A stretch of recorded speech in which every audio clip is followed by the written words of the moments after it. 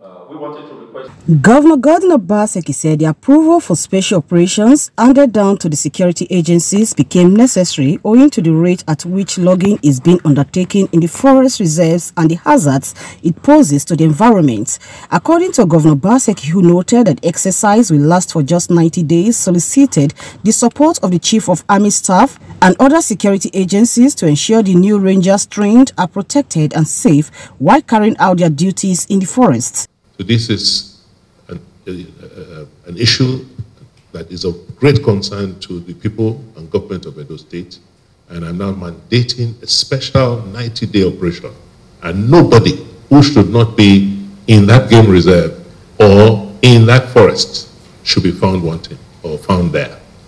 And anybody caught logging in that forest will be made to face the law swiftly and squarely. General Olajide Laleye, retired, said he's in Government House to discuss with the state governor on the issue of security in Okomu National Park, Okomu Forest Reserve and Gelegele Forest Reserve. I wanted to request from His Excellency his assistance on this issue, and I am glad and delighted to hear His Excellency giving us his full cooperation on this issue.